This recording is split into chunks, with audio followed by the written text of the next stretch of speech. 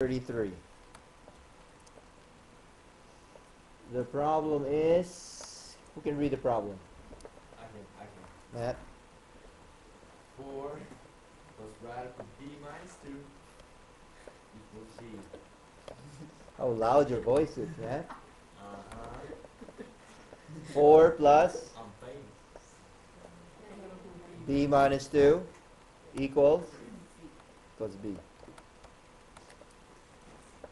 Okay. What's the first thing we need to do? Michael? Isolate the radical. What do you do?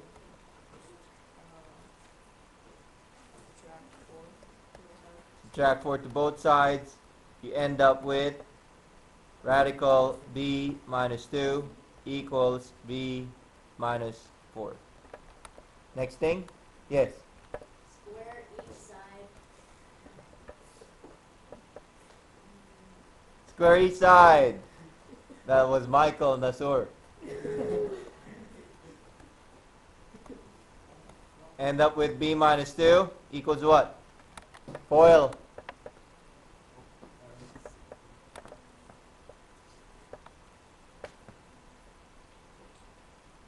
Come on, FOIL.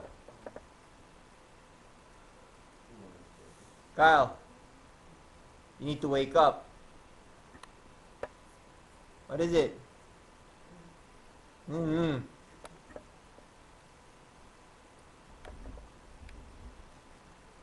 B squared minus 8b plus 16.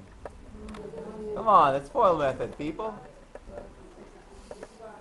Don't even have to start writing it down because that's the FOIL. That's the reason why you're doing FOIL, so you can do that thing mentally. Okay? Zero product. That means we equate it to 0. We add 2 and subtract b. We add 2 and subtract b to both sides. End up with 0 equals b squared minus 9b plus 18. Power of x.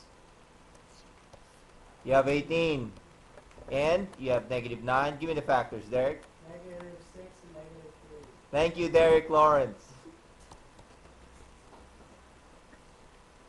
So that means this is b minus 6 and b minus 3 equals 0. That means this is b equals 6 and b equals 3. Right? Check. Do both of these numbers work? Yes. Do both of these numbers work when you check it? Think so. You think so. There's no such thing as you think so. 4 plus radical 6 minus 2 equals 6. Does that work? No. 6 minus 2 is 3. That's 4. 4, sorry. That means this is 4 plus 2 equals 6. This works. How about 4 plus radical 3 minus 2 equals 3? Does that work? 4 plus 1 is 4 plus radical 1 equals 3. This does not work.